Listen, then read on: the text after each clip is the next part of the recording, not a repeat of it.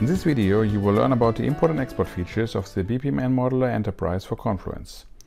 First, we will take a look at the import as well as export of native BPMN XML files. Then we'll take a moment to look into the graphic formats PNG and SVG. The process models are stored as BPMN standard compliant XML files, and the BPMN-Modeler for Confluence stores these files as version attachments to the Confluence page. If you wish to store a BPMN file on your local hard drive, click the Export to BPMN button.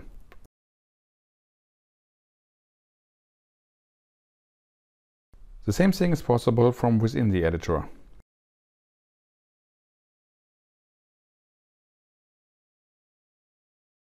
For further processing, we can open the BPMN file in another BPMN compliant editor. Another option is to deploy the file into your process engine application and execute the model you have designed.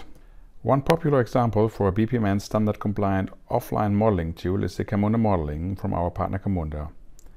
I click the Open button and choose a file. So, the round trip of modeling in Confluence and modeling on your local machine is possible. Here I could add the technical aspects of process automation and later import it back into the wiki. Re-importing models into Confluence is just as easy as exporting. For testing purposes, I've created a new diagram with a single lonely start event. Now I choose Import from the menu bar and pick the file I saved a minute ago. If you prefer drag and drop, this works as well. Our BPMN-Modeler for Confluence supports image and vector formats. Let's click the PNG button first. Here we can decide on the resolution and background type. The options are transparent, white and gray.